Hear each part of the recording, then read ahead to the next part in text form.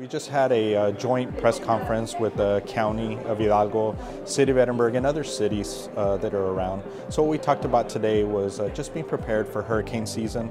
It's starting here on June 1st, and so we talked about several items. Creating a plan, creating an emergency kit so that if you don't have power, then you can obviously use generator, but we also gave safety tips about using those generators. We want to make sure people realize that they're a good tool, but you need to use them safely for the protection of your family.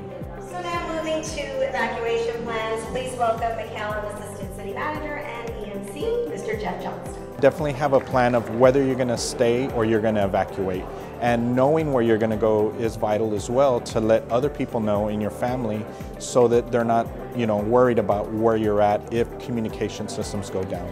It's all about planning for our household first, and looking out for our family, our neighbors, and of course the community at large.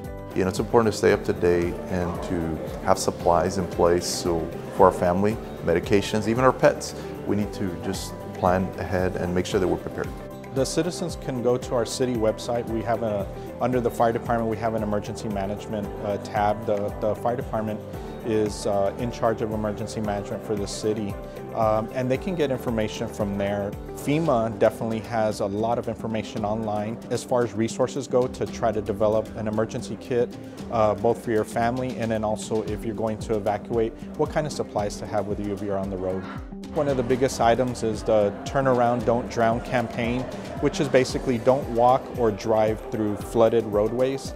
If there is a barricade or a vehicle or some kind of obstruction, do not go around it. The reason that it's there is to protect our citizens. So we ask that if they come up to a flooded roadway, that they turn around and don't drown. Every household that prepares, we're then better prepared as a community.